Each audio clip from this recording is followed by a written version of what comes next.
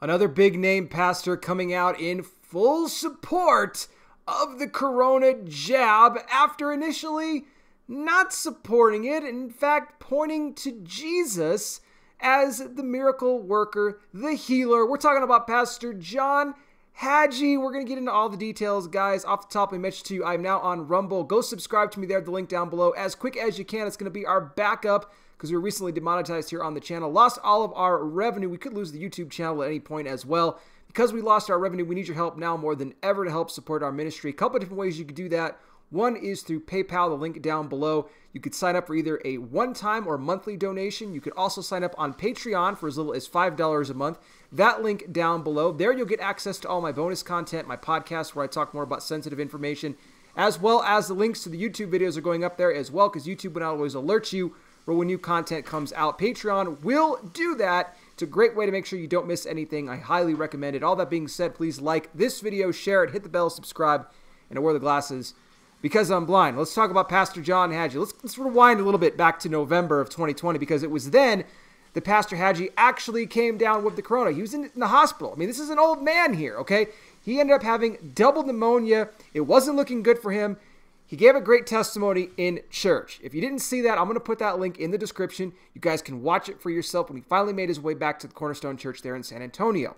And he talked about how he had an excellent team of medical professionals that were taking care of him the whole time, and he gave God all the glory. And he said that, well, Jesus was truly the jab, and we're going to call it the jab, and you know why we're going to call it the jab, okay? But he says Jesus was the jab. Gave all credit to him, thanking the medical professionals.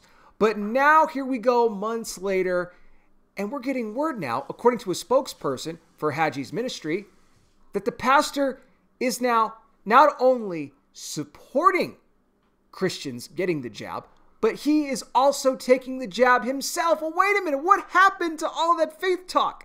That Jesus was the true jab, that Jesus was the healer.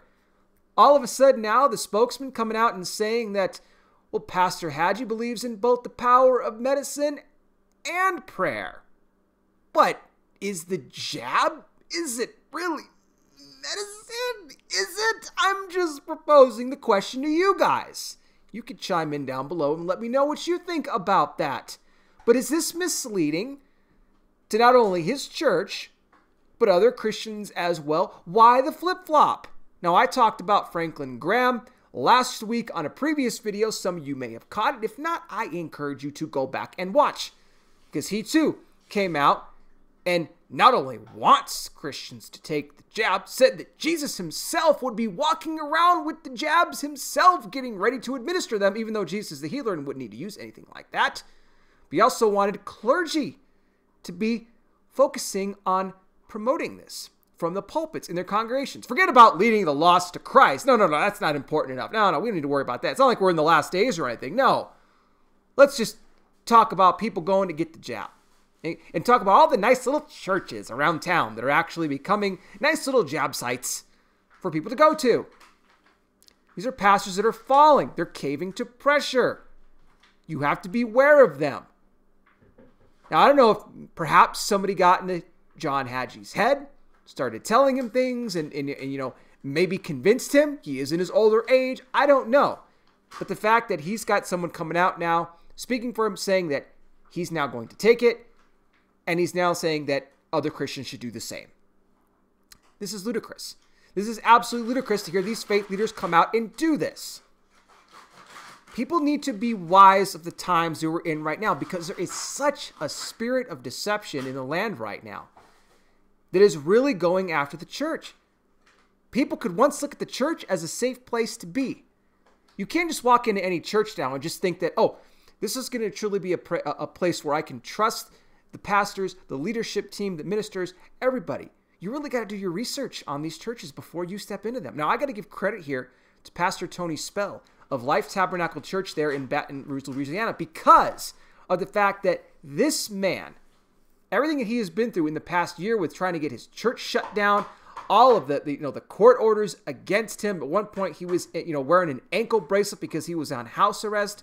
He himself stated that he will not promote the jab. He does not want his church to get it. He says he will not get it. And he actually said, And thank God for a pastor that's willing to say this.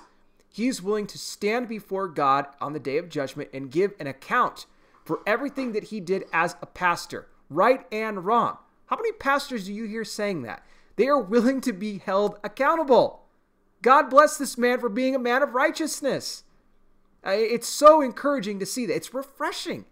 And you don't see many of them out there anymore. And the big names that you thought that maybe would be firm on this and maybe stand for truth are now falling to the wayside. But the Bible predicted this was happening, didn't it? And it brings me to this. As part of our ministry, we are trying to get as many people to Jesus as we possibly can. Unlike Franklin Graham and John Hagee, I'm not going to use the platform that I have here on this channel that I've been so blessed to have and hopefully continue to have. I'm not going to be using it to tell you guys to go out and get a jab.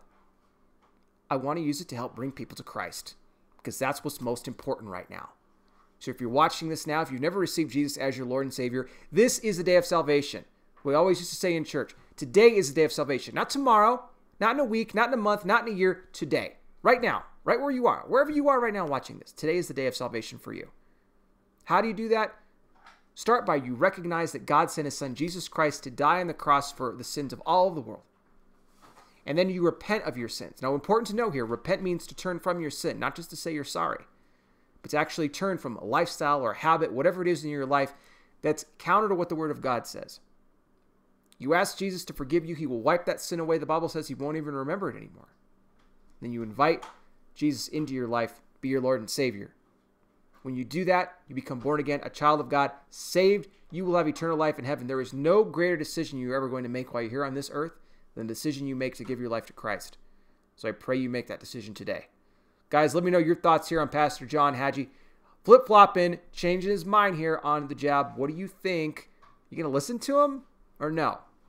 Again, the links to donate can be found down below as well. It is a great blessing to us. And the link to my Rumble page. Thank you guys so much for watching. I really do appreciate it. I'll be back with more. You guys take care. Please be safe out there. God bless each and every single one of you, and I'll talk with you soon.